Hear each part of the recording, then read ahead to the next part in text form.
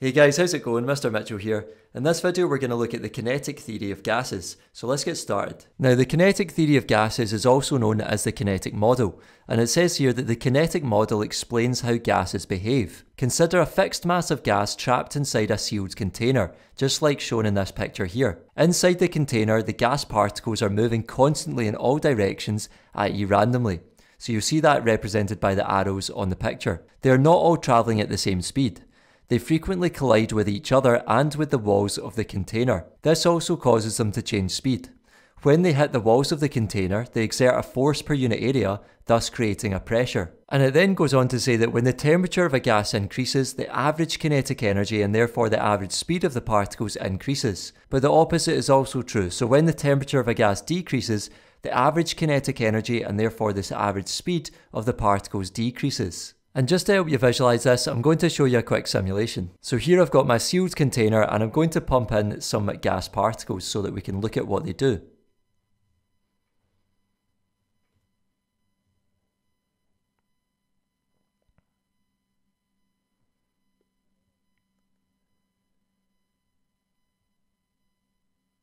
So you'll see here that we've got an average speed labelled on the top left, and this is the average speed of all the particles moving in this container. And you'll see the average speed is quite random at points because remember the particles are moving about all randomly in different directions and hitting off each other and with the walls of the container. So this is causing their speeds to change. And the average speed here you'll notice is ranging from about 450 to just over 460 meters per second.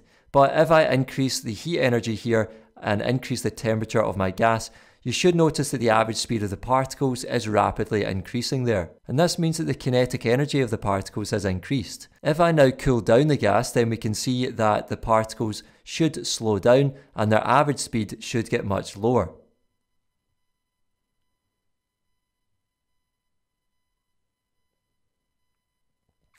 So this means that the kinetic energy of the particles has decreased because they're no longer moving as much as they were before. Going back to the notes now, it's worth pointing out that you will use the kinetic model of gases or kinetic theory of gases to explain how the three gas laws work. So Boyle's law, Gay-Lussac's law and Charles's law, also known as the pressure-volume law, the pressure-temperature law and the volume-temperature laws.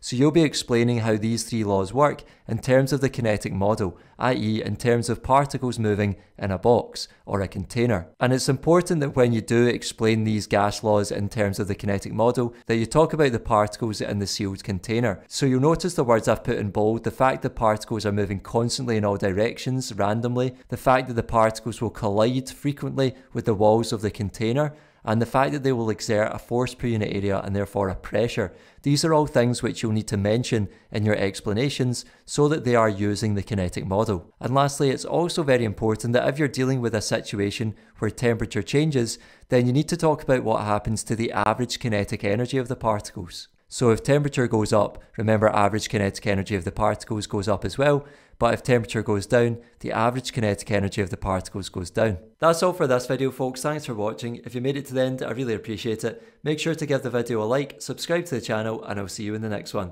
Take care.